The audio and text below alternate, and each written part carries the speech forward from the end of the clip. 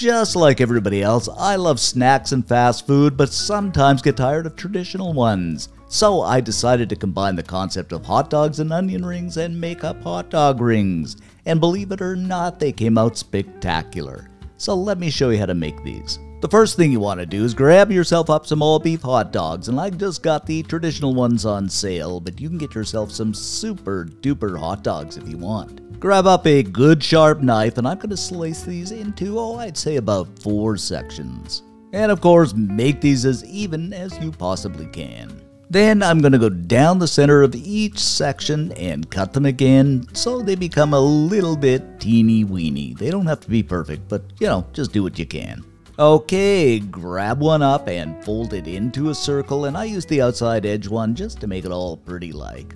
And of course, as you can see, you want a bit of an overlap there. Then just take a toothpick and insert it through each edge so you've kind of got a cute little fancy ring. Just look at this, guys. Doesn't that look great? Now we'll just do this one more time so everybody gets it. So grab it up, fold it into a circle, then get the toothpick, insert it right through both edges until you get that fancy, tiny, cute little ring.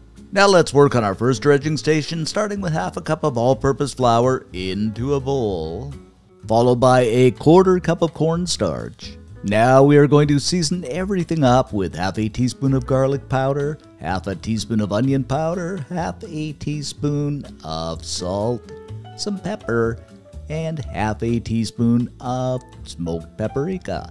So just go ahead and dump this in. To this, we're going to add a beaten egg. Then start adding in some really cold water a little bit at a time and go ahead and beat this up. And you do want that water really cold, and you could also use sparkling water to make them extra super crispy. Of course, a little more water and continue beating, and you're going to do this in about 3. So some water beat, and water beat again. Until you get a consistency something like this. It could be a little bit thicker, and if you want it thicker, just add a little more flour. Then of course, grab up those cute little wiener rings into the batter so they are completely coated. Then into our second dredging station consisting of some panko breadcrumbs, and yes, make sure these guys are really well coated. You don't have to use panko, you could use Italian too, I just like the texture of the panko. And of course, we'll just set these aside on a wire rack. Now once our rings are all made up, I'm just going to pick them up and add them to some oil that I've got heated up to about 350 degrees Fahrenheit, 180 Celsius. And if you don't have a thermometer to know the oil's at 350, just simply grab up some of that breadcrumb, drop it into the oil, and if it sizzles and bubbles, you know the oil is ready. So we're just going to fry these up just for a few minutes. It won't take very long until they are a beautiful golden brown. And of course, while you're frying, you kind of want to flip them and flop them around. All right, back onto that wire rack to drain off any of that excess oil. And aren't these looking good, my friends? I solemnly declare just about good enough to eat.